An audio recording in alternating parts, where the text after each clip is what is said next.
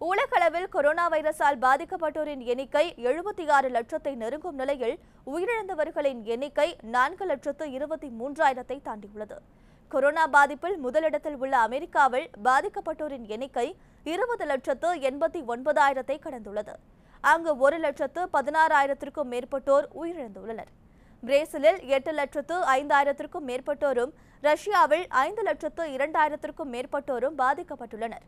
4வது இடத்தில் உள்ள இந்தியாவில் 2,98,000 பேரும், இங்கிலாந்தில் 2,91,000 பேரும், ஸ்பெயினில் 2,89,000 பேரும் நோய் தொற்றுக்கு ஆளாகியுள்ளனர். இத்தாலியில் 2,36,000 பேரும், பெருவில் 2,14,000க்கும் மேற்பட்டோரும் தொற்றுக்கு ஆளாகியுள்ளனர். இதேபோன்று ஜெர்மனி, ஈரான் போன்ற நாடுகளிலும் கொரோனாவின் தாக்கம் அதிகரித்த வண்ணம் உள்ளது. இதுவரை உலகம் முழுவதும் சுமார் 38,39,000 பேர் நோய் தொற்றிலிருந்து குணமடைந்துள்ளனர் என்பது குறிப்பிடத்தக்கது.